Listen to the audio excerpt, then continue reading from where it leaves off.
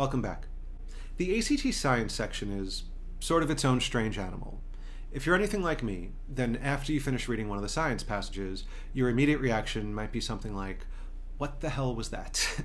And if that sounds at all familiar, then you're in the right place.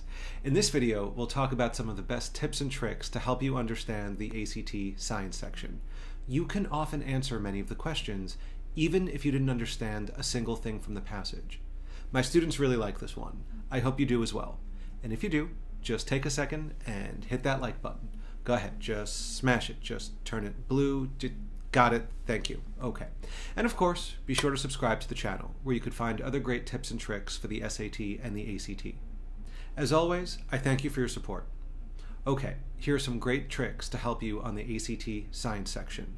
We'll start with some easier questions, and then we'll kick it up a notch to get to some harder examples.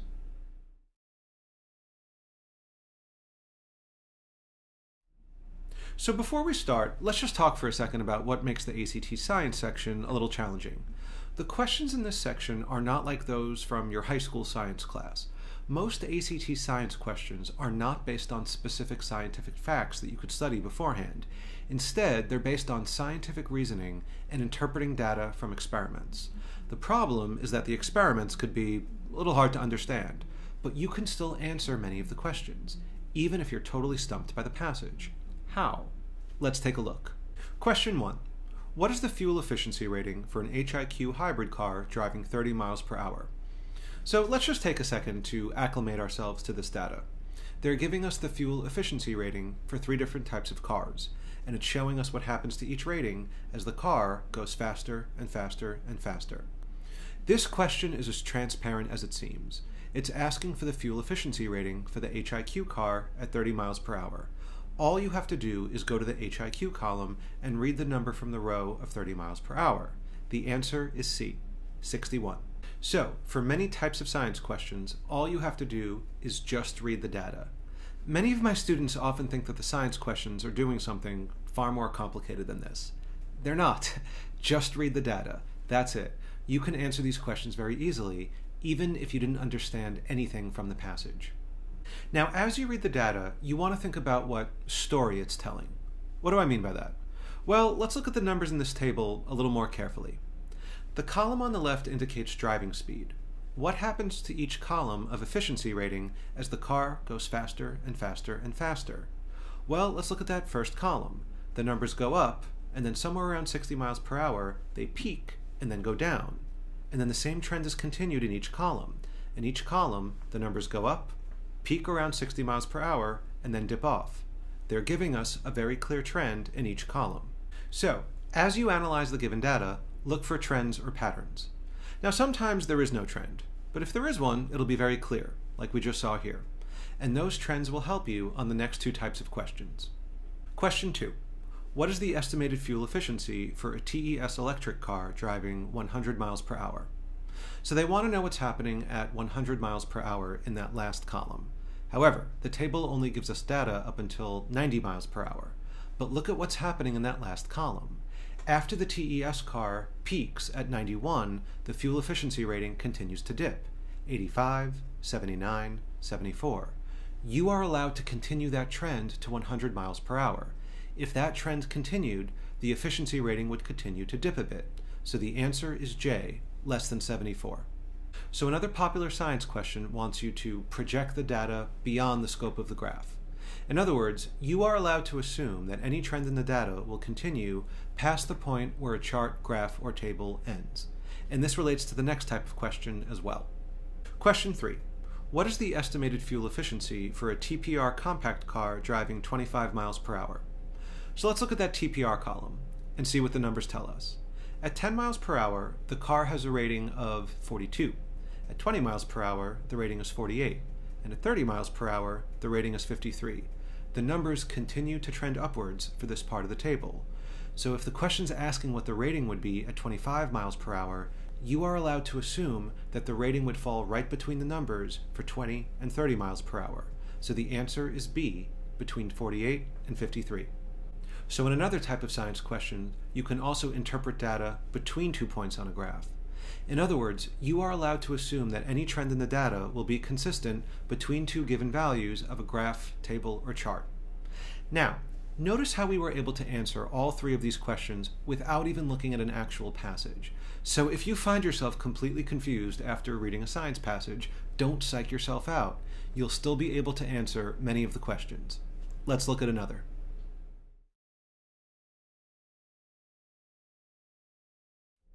This next tip is one that my students really like. For the upcoming question, don't worry about picking a correct answer. It's not possible without showing you a passage.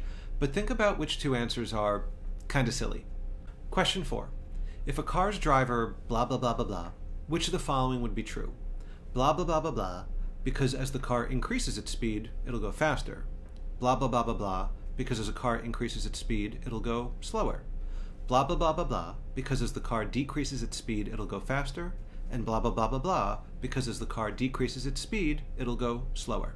Hopefully, two of those answers jumped out to you as a little strange. Let's take a closer look at G and H. In G, it says as the car increases its speed, it'll go slower. That doesn't make sense. If it's increasing its speed, it has to go faster. Same thing in H. As the car decreases its speed, it'll go faster. Also, doesn't make sense. So even without reading the passage, you would know that these two answers would be out of the running. They just don't make sense. It would have to be F or J. So in another type of science question, you could use what I call common sense elimination. For certain questions, two answers are simply illogical. You can often eliminate them just based on reasoning. So just to give another example, they might ask what happens to the mass of a certain object as it loses or gains material. There might be an answer choice that says something like, as the object increases in mass, it loses material. That doesn't make sense. Or they could also say it'll decrease in mass as it gains material. That also doesn't make sense. So again, who cares what you read in the passage? Common sense will often tell you that two answers are immediately out. Now, that's not always enough to get down to a final answer, but it does help you get down to a 1 out of 2 shot instead of a 1 out of 4 shot. Think about what choices you could eliminate based on common sense alone. Okay, now we're warmed up. Now let's see how these tips and tricks can show up on some harder questions.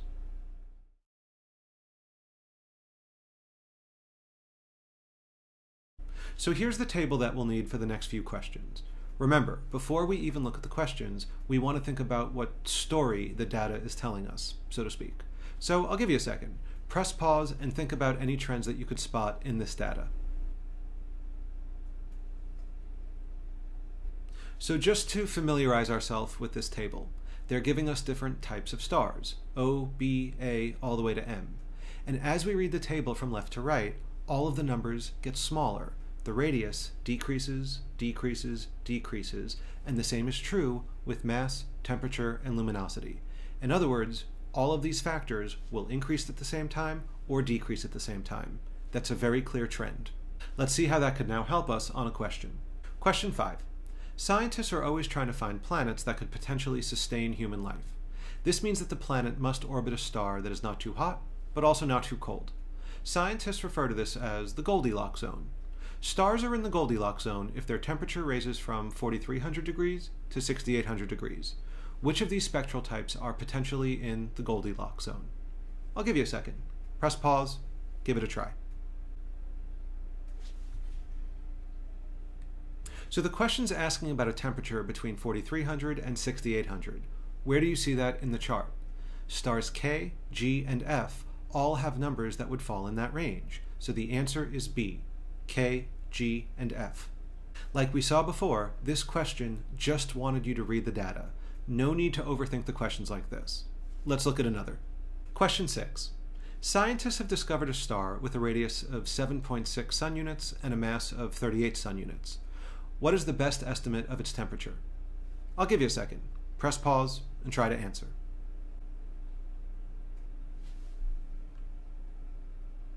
So let's see where those numbers fall on the given table. 7.6 would be right between the radius of 10 and 5. That's those first two columns. Also, the mass of 38 would fall right between 50 and 10, also between those first two columns. That means that this star would live somewhere between spectral types O and B. We are therefore allowed to assume that its temperature would also fall in that range. So we know it has to be between 40,000 and 20,000. The answer is J. Again, you are allowed to interpret data between 2 points on a graph. Now, don't answer the next question, just think about which two choices would definitely be wrong. Question 7. Astronomers have found blah blah blah blah blah blah blah blah blah. Which of the following is a reasonable conclusion? As a brown dwarf becomes a white dwarf, its temperature will increase because it gets colder over time, increase because it gets warmer over time, decrease because it gets colder over time, or decrease because it gets warmer over time. There are two answers here that just don't make sense. Hopefully A and D stuck out to you as sort of weird. To say that the temperature will increase because it gets colder, that's counterintuitive. Same thing with D. Doesn't make sense to say that the temperature will decrease because it gets warmer. So, even without seeing the passage, you know that A and D are out. You're down to B and C. Now, in order to pick the right answer between B and C, then of course, you'd have to understand whatever the passage said about brown dwarves and white dwarves. But if you're in a pinch, this is a great trick to help you knock out two of the choices. Now let's make things a little harder. Let's say that this next graph also came along with the passage. So just to look at what it's measuring, the y-axis is measuring lifespan and the x-axis is measuring mass. And what story is the data telling? Well, as the mass continues to go up along the x-axis, the lifespan goes down. In other words, the bigger a star is, the shorter its lifespan will be. The graph will start to plateau after a while. Let's see how this relates to the next question. Question 8. What is the estimated lifespan of a spectral type B star? This one's a little harder. I'll give you a second. Press pause, give it a try. Notice what the second graph is doing. It's relating lifespan to mass. So in order to determine lifespan in the second picture, we need to look at mass in the first picture. In that table, a spectral type B star has a mass of 10. And let's see how that now relates to the second graph. Notice that the x-axis of the second graph goes from 0 to 2.8, but we now have a star with a mass of 10. Just like we saw before, we can project beyond the scope of the graph. So, a star with a mass of 10 would be much further to the right along the x-axis. And if that was the case, what would happen to the lifespan? It would continue to plateau as the graph continues. That would correspond to a y value less than 25 billion. The answer is J. So this brings up a harder type of question to look out for.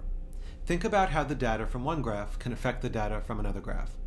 That's a little harder, so let's think about another variation. Say that another question wanted you to relate lifespan to luminosity.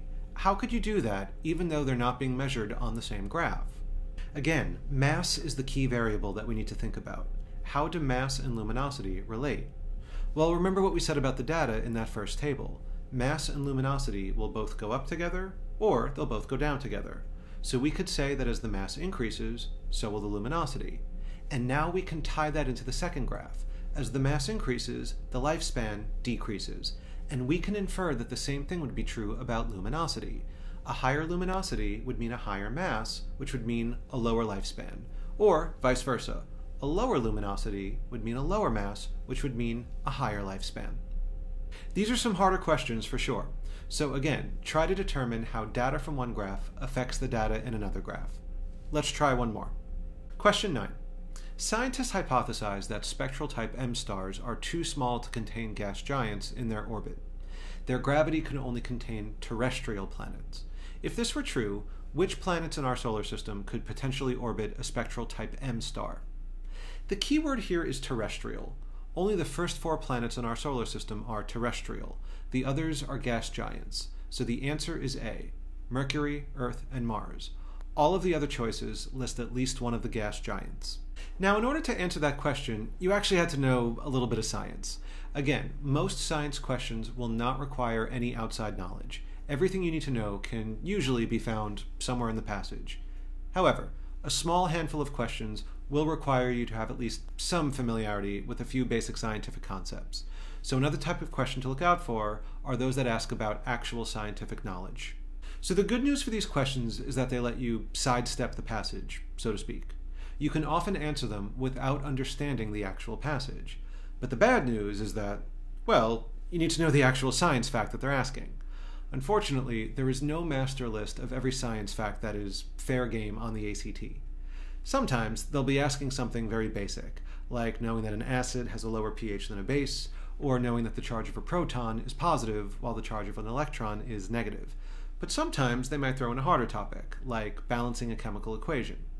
Check out my upcoming science video, where I'll include a great cheat sheet for what science topics have crept into the test in recent years. I'll put the link here. And let's end with a few more quick tips. Some other hints for the science section. When you're down to just a few minutes left, answer any quick graph reading questions. In other words, don't worry about the questions dealing with comprehension or understanding why the scientist did something a certain way.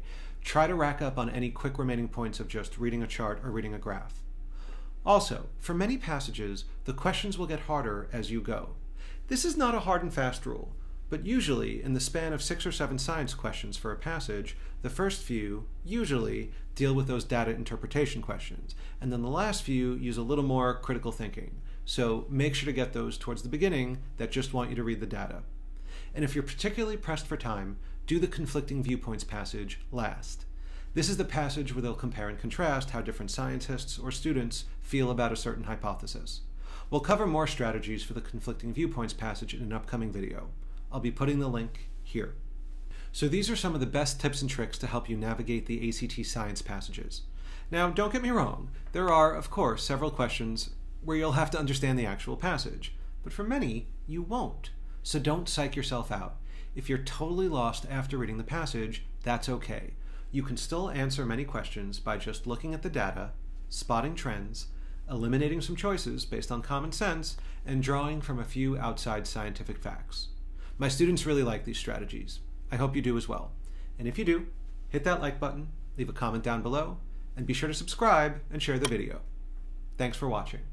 And remember, plan your work, work your plan.